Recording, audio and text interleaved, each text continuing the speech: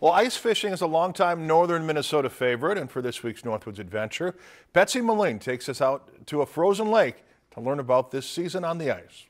For Bemidji local Dick Beardsley, fishing has always been an important part of his life. I was 12 years old, and I'm almost 65, so a long time, but I love it. I have a passion for fishing, whether it be open water fishing or ice fishing, and I just love being on the water or this time of the year, obviously, on the ice.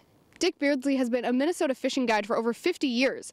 He says in that time, the largest changes have been to the technology. When I was a kid, it was sitting on a 5-gallon bucket, freezing your hinder off. Now, like, I've got this little portable here. It's thermal insulated. I got one little heater, and it gets so warm in here, I got to take my jacket off.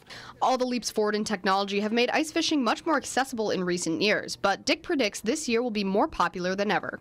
I think people are looking for things to do, and being outside in the great outdoors, that's as good of a place as you can be to try to not get the COVID-19. You don't need much to get started. Bucket, an ice stick with a few jigs, some wax worms, maybe some minnows, and you're in some type of an auger or a chisel. But, you know, to be a little more successful, you know, having a little hut like this is nice. But even with the new technology, getting started can still be intimidating to those who are new to the water.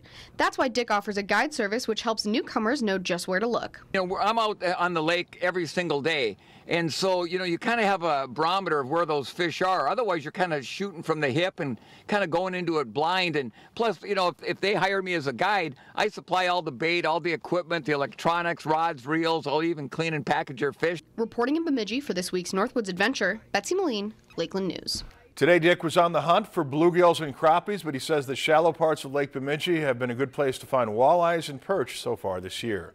Lakeland News is member-supported content. Please consider supporting Lakeland News today.